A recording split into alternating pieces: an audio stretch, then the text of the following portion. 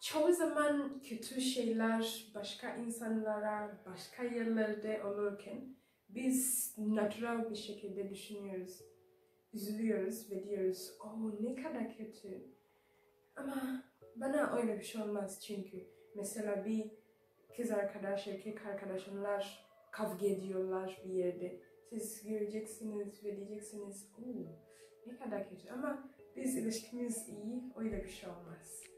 Ya da koca ve karısı kavga ediyorlar, boşanmıyorlar. Siz düşüneceksiniz, ne kadar kötü.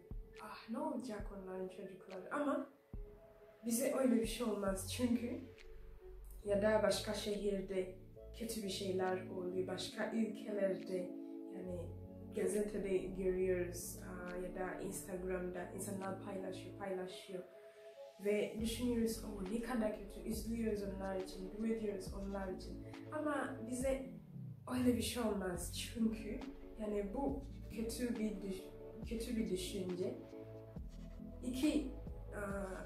Bir gün önce İstanbul'da bir deprem oldu ve çoğu insanlar bunu beklemediler. Tamam belki bir yerde tahmin ettiler olacak çünkü normalde takip edebilirler öyle kötü bir şeyler gibi. Ama çoğu zaman insanlar düşünüyorlar tamam o taraf oldu ama burada olmaz çünkü daha önce olmadı. Mesela ben İzmir'de yaşıyorum. Diyeceğim kötü bir şey ama bana öyle bir şey olmaz çünkü bir sebep vereceğim kendime. Bu yüzden bu video karar verdim ve başka sebep bu kişi teşekkür etmek istiyorum çünkü bu fikri bana verdi. Yani İstanbul'daki deprem daha önce birkaç arkadaşlarım bana bahsettiler. Şöyle bir şey oldu İstanbul'da dedim ne kadar kötü. Ama günümle devam ettim çünkü hiçbir şey olmadı bana. Ama bu kötü bir şey.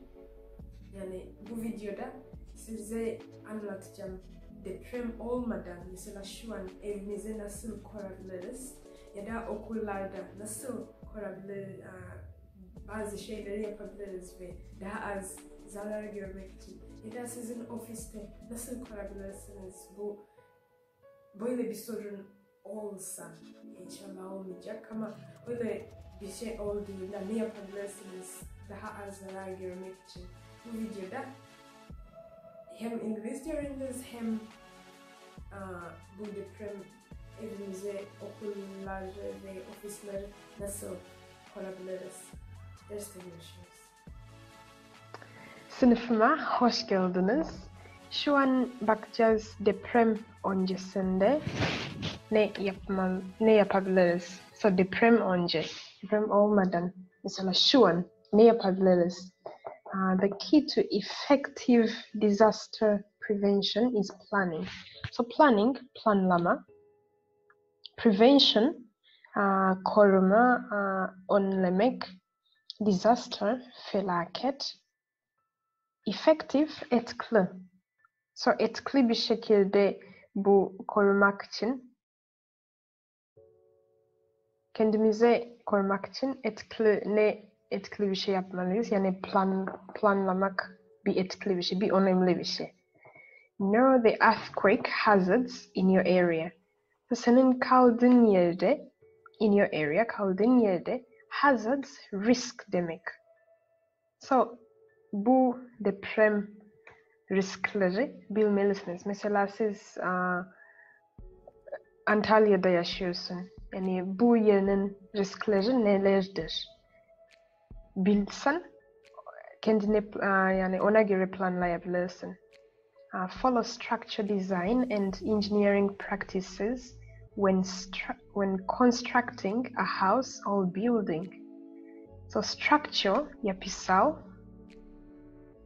engineering, mühendislik yoksa teknik, constructing, inşa ederken, a house or a building. So bir bina, building ya da bir ev ya da So bir bina ya da bir ev inşa ederken, burada when iken, mühendis böyle birkaç taktikleri ve yapısal şeyleri takip etmek gerekir. Evaluate the structural soundness of the buildings and houses. Strengthen or retrofit if necessary. So evaluate değerlendirmek. Değerlendirmelisiniz o yapısal, o yapısal yerde.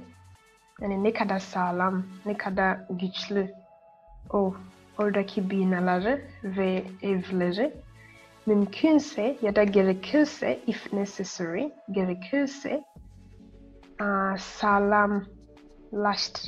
sağlamlaştırmalısınız ya da güçlendirmelisiniz bir ev kurmadan ya da bir bina kurmadan. So bunlar mühendisler için. Şu an bakacağız biz kendi evimizde iş yerlerimiz ve okullar nasıl kurabiliriz? So hazır. Prepare your homes, workplace, or schools. So okullar, evlerimiz ve iş yerlerimiz nasıl hazırlayabiliriz? Strap all bold, heavy furnitures, cabinets all to the walls. So strap bağlayacaksın. Bolt o da aynı bir şey, böyle bir şey duvara.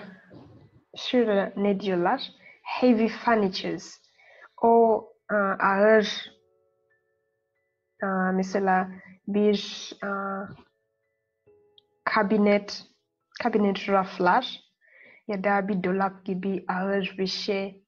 Onlar duvar içinde, to the wall, duvarda bağlamalısınız. Ağır olsa, büyük bir şey olsa. Bak burada bu kişi yaptığı gibi. Böyle duvara bağlıyor. Check the stability of hanging objects like ceiling fans and chandeliers. So burada stability, sağlamlık. Hani bir şey ne kadar sağlam. Hanging böyle aslan. Yani yukarıda böyle gelen bir şeyler. Mesela tavanda ceiling fans. Tavanda böyle bir klima. O ne kadar sağlam, ne kadar sabit. Stability, sabit. Ne kadar sabit orada durabilir. Böyle kolayca düşebilir, kötü bir şey olduğunda. Yani onu dikkat etmelisiniz. Chandeliers o şamdam öyle bir şey. Ya da hanging objects böyle aslan bir şey. Mesela duvarda böyle bir şey asıyor. O ne kadar sağlam, ne kadar sabit kontrol etmelisiniz. Breakable items, harmful chemicals and flammable materials should be stored properly in the lowermost secured shelves. So, aşağıdaki rafları, yani en sağlam, en korunabilir, secured, lowermost, en aşağı rafları, bu kırılabilir itemler, mesela bardaklar ve benzeri ya da zararlı maddeleri, kimyasal maddeleri ya da çabuk yanar materyalleri. Onlar aşağıda saklamalısınız çünkü yukarıda olsa o daha tehlikeli. Şuraya bakalım. Familiarize yourself with the exit routes. So familiarize, şöyle kendine bir bilmelisiniz. Emin olmalısınız. Exit routes nerede? Bu çıkış yolları nerede? Mesela sizin gittin işte bütün çalışanlar çıkış acil durumda çıkış biliyorlar mı o nerede olduğunu ya da bütün öğrenciler biliyorlar mı? Bu bütün insanlar bilmeli. Know where fire extinguishers, first aid kits, alarms and communication facilities are located. So Bu fire extinguishers, yangın söndürücü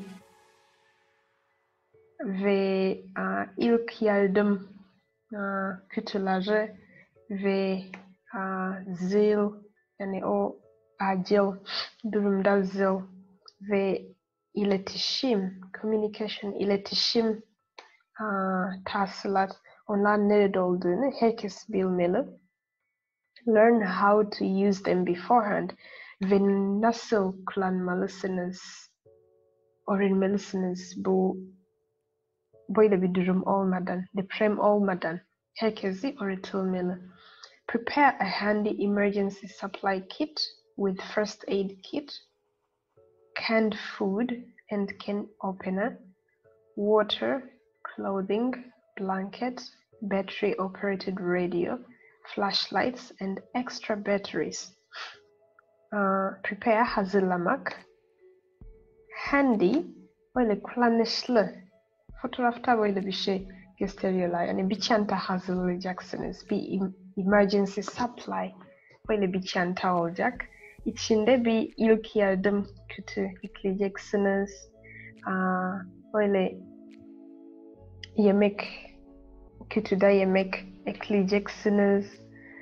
Su, birkaç kıyafetler, battaniye ve bir pil kullanan bir radyo ekleyeceksiniz.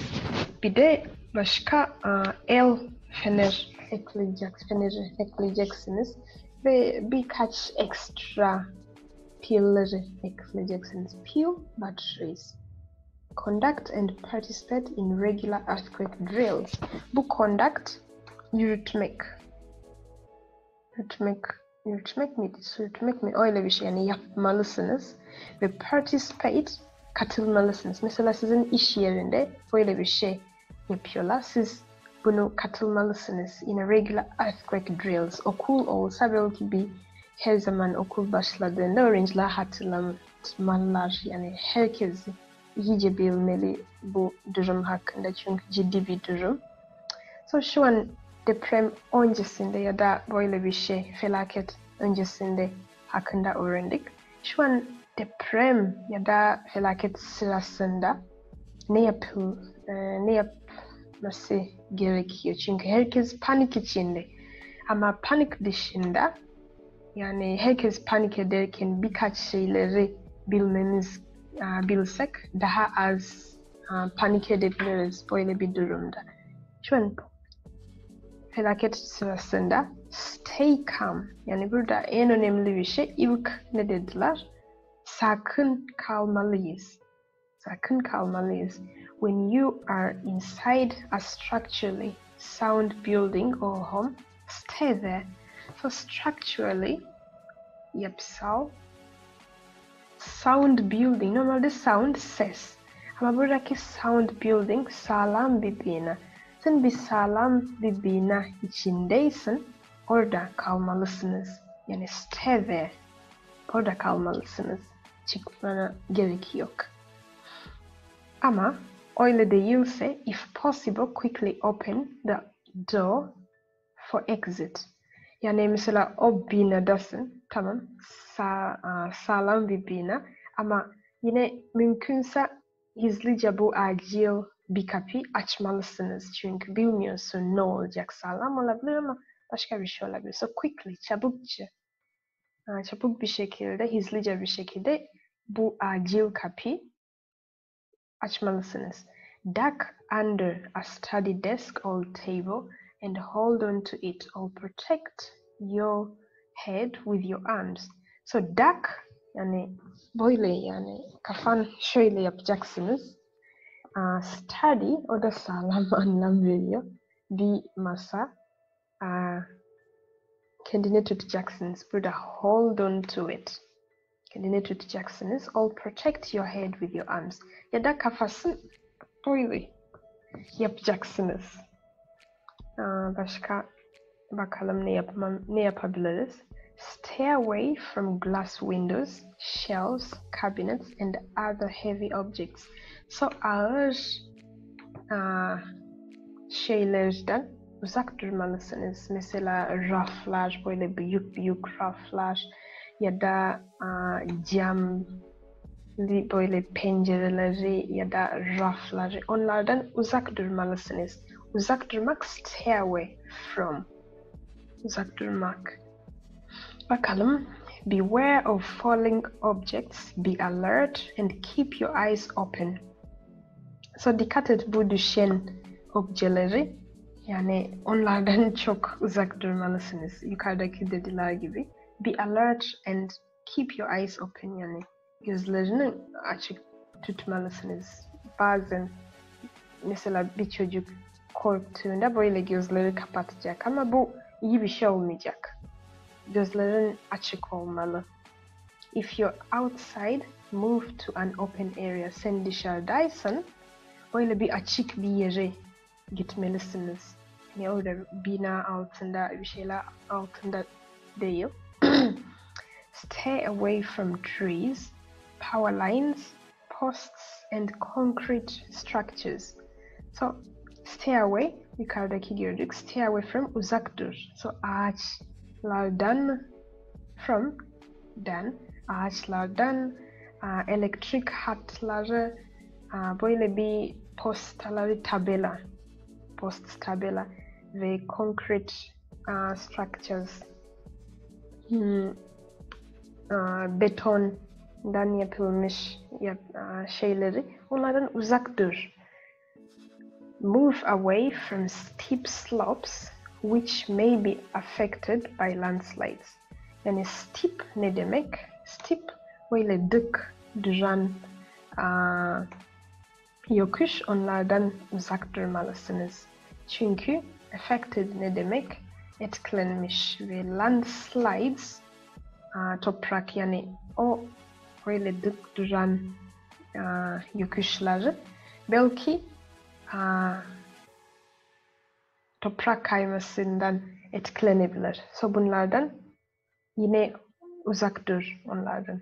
If you're near the shore and feel an earthquake, especially if it's too strong, move quickly to higher grounds. Tsunamis might follow. Sen bir kiyi. So kiyi yanındaysan ve bir deprem hissetsen, özellikle çok güçlü olan, hızlıca o yerlerden çıkmalısınız çünkü belki bir tsunami gelebilir bu deprem geçtikten sonra. Bu kelime dikkat edelim, yani tsunami değil, T sessiz, T unutacağız diyeceğiz, tsunami. Bunu dikkat edelim.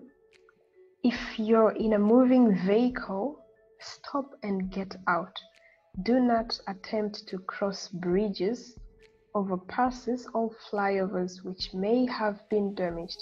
So sen bir arabaysan ve hareket ediyor, dur ve o arabadan inmelisiniz. Yani bir köprü üzerinde geçmeyi çalışma. Do not attempt, çalışma. Overpasses, üst geçitten geçmeye çalışma ya da bir üzerinden geçmek. Çünkü belki o zarar görmüş. It may have been damaged. Belki bir zarar görmüş. So onlar da dikkat etmeliyiz. Şu an depremden sonra ne yapılması gerekiyor bir bakalım. Depremden sonra be prepared for aftershocks. Ardışi deprem, aftershocks demek. So bundan bir beklenmeliyiz öyle bir şey. Once the shaking stops, take the fastest and safest way out of the building. Sen binadaysın ve bu sallama, shaking durdu, artık olmuyor. En hızlı, fastest ve en güvenli yer bu binadan çıkıp yapmalısınız. Çıkış yapmalısınız. So ne yapmamalıyız? Don't use elevators. Asansör, elevator hiç kullanma. Don't enter damaged buildings. Yani zarar gören binaları girmemeliyiz. Don't use telephones. Telefonları kullanmamalısın unless necessary. Yani gerekliyse o zaman kullanabilirsin ama o kadar önemli değilse kullanma. Ve başka bir şey, panik etmemeye çalışalım diyelim. Başka check, neyi kontrol etmeliyiz? Yourself, kendimize, kendine. And others for injuries. Ve başka insanları bir kontrol etmelisiniz. Yani onlar yararlı mı? Yoksa değil. Water and electrical lines for damages. So, su ve elektrik hatları kontrol etmeliyiz. Belki bir zarar görmüşler. For spills of chemical, toxic and flammable materials. Yani belki bir şeyler dökmüş o kimyasal maddeleri ya da bir zehirli ve çabucak yanar materyalleri. Onlar dikkat etmemiz lazım. Kontrol etmemiz lazım. And control fires which may spread. Yani böyle belki bir yerde bir küçücük ateş var, yangın. Onu kontrol etmeliyiz, onu söndürmemiz lazım. Çünkü belki o başka yerlere geçebilir. If you need to evacuate your residence, leave a message stating where you are going and bring your emergency supply kit. Sen başka bir yere, mesela başka bir ev, senin evden bir tahliye etmen gerekiyor. Tahliye etmek, evacuate. Gerekirse, leave a message. Yani bir mesaj bırakmalısınız. Demelisiniz nereye gidiyorsun ve senin acil durum böyle paket ettin supply kit onunla gitmelisin. Çünkü bilmiyorsun yani orada ne olabilir. Belki sen iyisin ama başka biri ihtiyacı olabilir. Ve en son, keep updated on disaster prevention instructions from battery operated radios. Yani o paketlendiğin radyo, ona bir aç, dinle, ne oluyor başka yerlerde ve instructions böyle bir şeyler söylüyorlar o radyoda, yani ona bir kontrol et. Siz dinlediğiniz için çok teşekkür ederim. Ve siz başka bir bu deprem hakkında ya da herhangi bir başka faydalı bir şey eklemek istiyorsanız çok mutlu olurum ve herkesi bilgilendirelim. Dinlediğiniz için çok teşekkür ederim. Böyle bir materyalleri görmek istiyorsanız kanalımda abone olmayı unutma ve görüşürüz.